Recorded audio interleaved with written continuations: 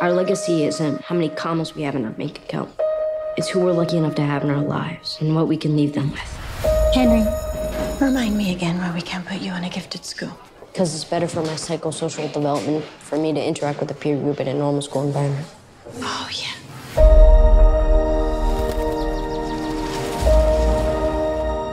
Hey, Susan? I guess I could just set you up with direct deposit if that's easier. I don't know. I'll have to ask Henry.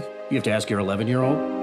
Did our financial statement come in the mail today? Yeah, I forgot to give it to you. I don't know how you do it, all by yourself. Come on, I have Henry. Find me another male of the species who's more grown up than him. I'd like to. This story is about me, my brother, my mom, and the girl who lived next door. Henry and Peter, they're lucky to have you. And your father's lucky to have you, too. Stepfather. You okay? I'm good. Mom, I have to tell you something, and it's very important. Christine is in trouble.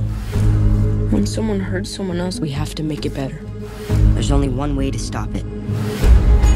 I'd hope to do it all myself, but that's not an option. There has to be another way to help Christina.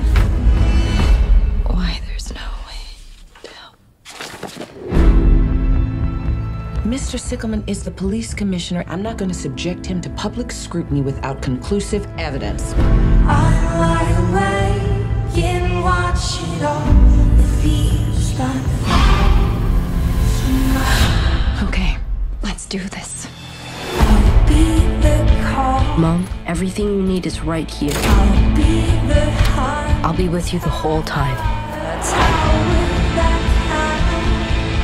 I know what you've done. Henry documented all of it. Who do you think they're gonna believe?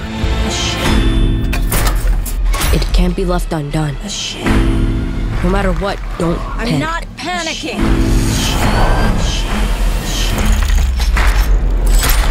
We have to make it better.